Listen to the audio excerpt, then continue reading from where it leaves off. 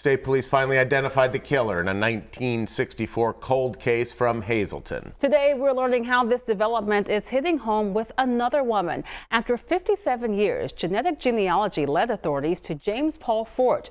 The man from Hazleton was just 22 years old when troopers say he kidnapped, raped, and murdered 9-year-old Marise Chiverella. Forte died from natural causes in 1980, so he cannot be prosecuted for the girl's murder. While they cannot be certain, state troopers do not believe that Marise Chiverella was Forte's only victim. Today, Newswatch 16's Chelsea Stroop spoke with a woman from Hazleton who believes she also had an encounter with Forte many years ago.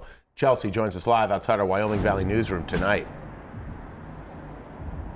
That's right. Good evening, Scott and Lisa. Gina Donahue Connors tells us she was about 9 or 10 years old when a man tried to kidnap her blocks away from where Marise was kidnapped a few years earlier.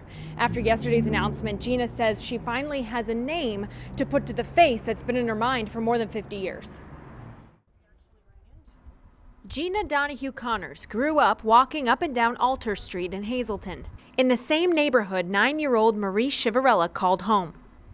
Gina was just a girl when she says on this corner of 3rd and Alter Streets, a man in a car stopped and offered her and her friend a ride.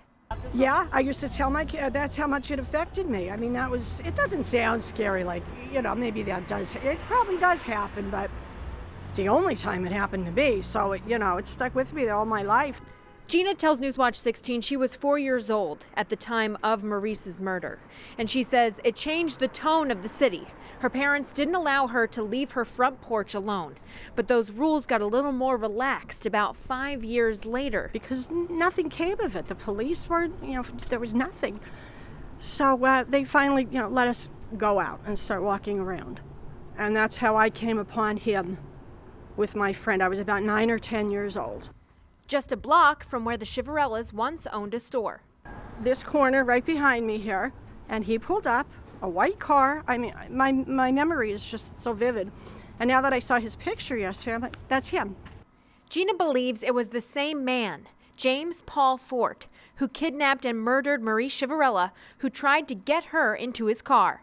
And he rolled down the window and he said, come on, we'll give you a ride. I will give you a ride. And we said, no, we want to walk.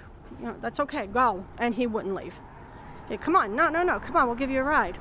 So that was it. My parents always said, just run. We went around the car and into this old A&P behind me, got a clerk. I just remember being in there quite a while. I don't know, did they call my mother? Did they call the police? Now that part, I can't remember. Gina says when state police announced they had discovered Marise's killer, it made her think about this encounter. And now that she's made the connection, it brings her closure, but still makes her uneasy. I'm still shaking. I mean, even just thinking about it. And at that time, that's unusual for somebody to pull up like that, because this was a quiet little town. Nothing like that ever happened.